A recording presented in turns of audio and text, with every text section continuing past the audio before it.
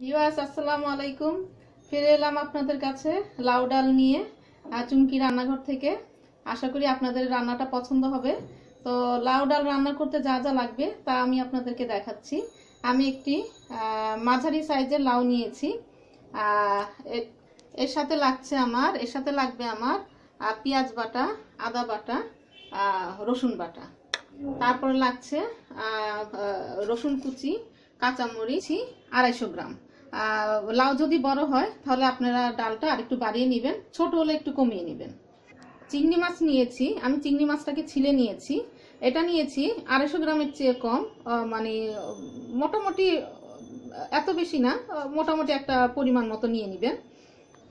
লাগবে মরিচ গুঁড়া। আমি যেহেতু লাউটাতে ঝাল হলে ভালো লাগে না, তো এই জন্য আমি মরিচের গুঁড়াটা একদম কম নিয়েছি। হলুদ গুঁড়া, হলুদটা যার যার মানে হলুদের রং অনুযায়ী, আমার হলুদের রংটা একটু কম, এই জন্য আমি একটু বেশি নিয়েছি। আমি প্রায় 1.5 চা চামচ হলুদ নিয়েছি। লবণ নিয়েছি পরিমাণ মতো যতটুকু লাগে। তো আমি তেলটা গরম করে নিয়েছি, তেল একদম মানে অল্প দিয়েছি আমি, যেহেতু লাউ তরকারি, তো আমার এত তেলের তো দরকার নেই, কারণ এখানে আমি আর মশলাও আমি কম দিচ্ছি। আমি দিচ্ছি 1 চা চামচ পেঁয়াজ বাটা, দিয়ে দিচ্ছি 1 চা চামচ রসুন বাটা, দিয়ে দিচ্ছি 1 চা চামচ আদা বাটা। কারণ আপনি যদি লাউর মধ্যে বা এরকম কোনো সবজি রান্না করার সময় বেশি মশলা দিয়ে ফেলেন, তাহলে কিন্তু মশলার স্মেলে সবজির যে আসল টেস্টটা বা স্মেল সেটা চলে যায়। যার জন্য আমি সব সময় সবজি রান্না করার সময় আমি কম মশলা ব্যবহার করি। আর এটা আমার মায়ের হাতের রান্না, মা এই লাউটা এইভাবে রান্না করতেন। তবে আমার খুব যে একটা মনে আছে তাও না, আবছা আবছা মনে আছে, হয়তো একটু দেখেছিলাম কোনো সময়। তো যখনই লাউটা রান্না করি তখনই আমার ওই কথাটা মনে হয় যে আমার মা হয়তো এইভাবেই লাউটা রান্না করতেন। তো আমিও এইভাবেই লাউ রান্না করলে এইভাবেই রান্না করি। তো আমার রান্নাটা 2 স্টেপে হবে। প্রথম স্টেপে আমি এই লাউটা একটু হালকা একটু কষিয়ে নেব, তারপর আমি এটাকে বাগার দিব, চিংড়ি মাছ আর রসুন দিয়ে তারপরে বাগার দিব। দেখুন মশলাটা কষে গিয়েছে, তো আমি এখন একটু পানি দিয়ে দিচ্ছি। এরপরে দিয়ে দিচ্ছি হলুদের গুঁড়া, দিয়ে দিচ্ছি মরিচের গুঁড়া, দিয়ে দিচ্ছি লবণ। এবার আমি এটাকে আরেকটু কষিয়ে নেব। আমি এর মধ্যে আরেকটু পানি অ্যাড করেছি। তো এখন আমি লাউটা দিয়ে দিব।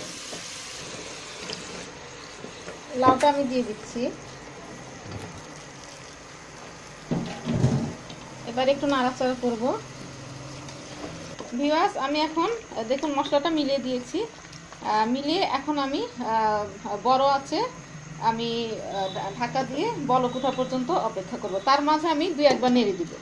আমি জালটা বাড়িয়ে দিচ্ছি। ভিউয়ার্স দেখুন বলক উঠে গিয়েছে, আমি এখন একটা নাড়া দিয়ে দিব।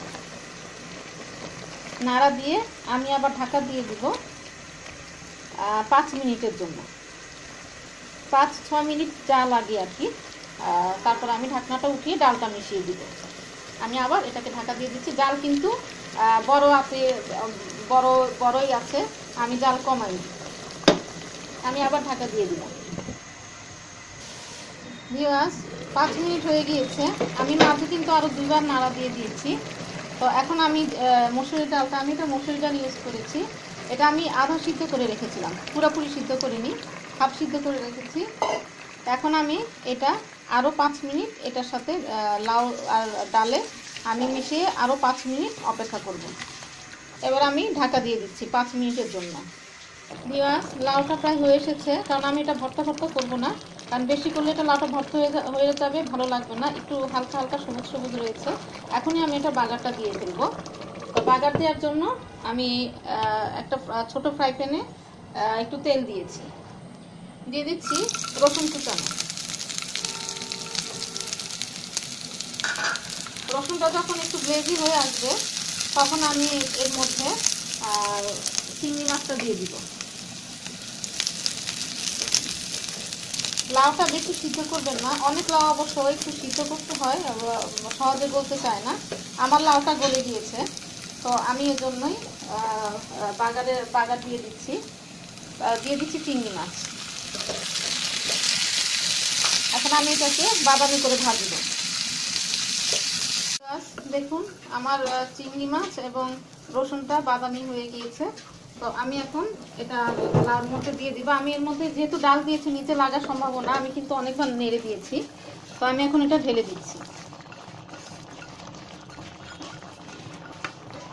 এখন আমি আলতো হাতে আপনি এটাকে এভাবে মিশিয়ে দিবেন। আর মিশিয়ে দেওয়ার সাথে সাথে আপনি কাঁচামরিচটা দিয়ে দিবেন। আমি কাঁচামরিচ দিয়ে দিচ্ছি।